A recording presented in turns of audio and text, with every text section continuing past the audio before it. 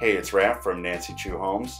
We are starting week 7 of our renovations, and this is looking like the home stretch. Okay, so the granite went in yesterday. As you can see, it took them about 2 hours to get it in. Why are they cutting the granite on site? It's not like pre-drilled or? No. It's because we have a drop-in sink, so they have to fit it to the sink. I see. Raph, when are the top cabinets going to be done? The upper cabinets, Monday.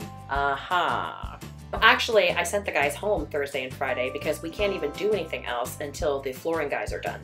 I'm actually really surprised that the brown tiles worked so well with the gray walls. Yeah, me too. So I heard you ordered the wrong amount of flooring for the family room. Yeah, I don't know what happened. I did, and now I can't find any more of it. So luckily for us, Raph found some other cork that he liked, and he went right down to Build Direct and picked it up same day.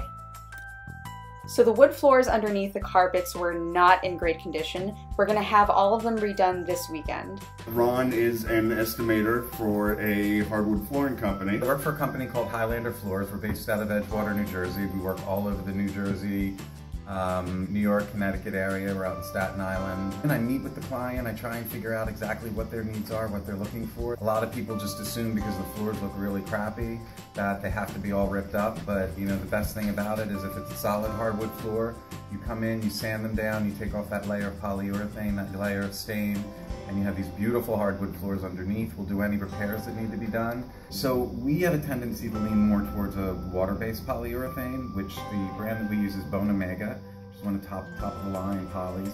With oil-based poly, you put 2 layers of poly down. With water-based, you put 3. If you do have a bunch of dogs, you can step it up a little bit and get the Bone Omega high-traffic polyurethane, which is a little bit more expensive. And if a client asks for it, especially someone with a few dogs, you know, it's probably the best way to go. So these doors are getting replaced? No, I didn't know what I wanted, so No? I'm just painting them for now. Oh my gosh, this is it. Fence, dormers, that's all. It. You need to call movers. It's great having you guys along for the ride with us. More videos of the renovation to come. If you need a house for your 4 dogs, visit my mom at nancychuhomes.com.